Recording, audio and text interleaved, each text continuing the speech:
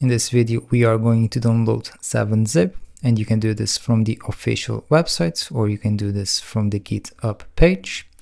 And 7-zip is a free and open source file archiver. It is used to compress or decompress files and folders that were compressed in that case. And here we have the formats that 7-zip can compress to, and you also have the formats that 7-zip can unpack or decompress. Then here in the download section you have 64-bit version and a 32-bit version. And to know if your PC or CPU is 64 or 32, you can go to your Windows 11 settings.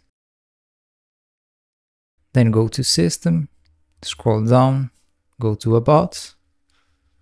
And here you can see if your PC is 64 or 32 bits, and then download the corresponding 7-zip version.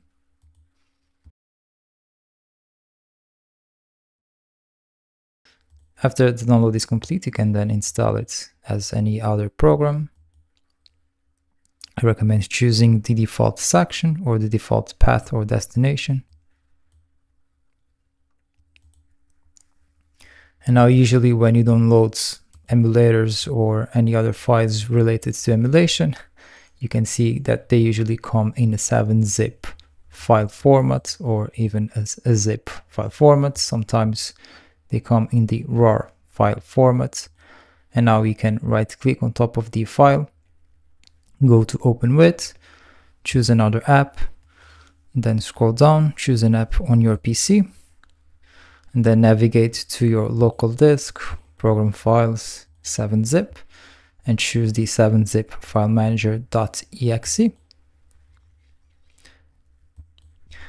And then you have the 7-zip file manager, and from here you can extract the files and folders. But there is a better way to do this, and you can right click on top of the file, go to Show More Options, then go to 7-zip, and you can extract the files here, or you can extract the files to a folder here. And if you're on Windows 11, you can Alt-Shift, right click on top of the file, and this will open the older Windows context menu or whatever it's called, and then go to 7-zip and extract from here. You can also double click the file and then extract, choose all folders and then extract them to here. And as you can see here, the zip and the RAR files still have the Windows Explorer icon, and if you open it, will open with the Windows Explorer. And to change this, you can right click on top of it, go to Properties, and then here in the Opens With, change it to 7-zip or 7-zip file manager. If it does not show here, you can scroll down again and choose an app on your PC, just like we did before.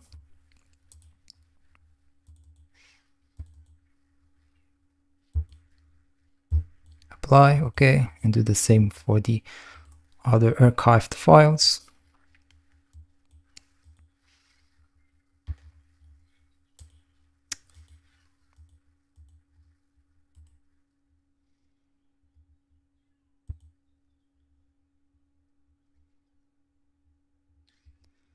And that's it for this video.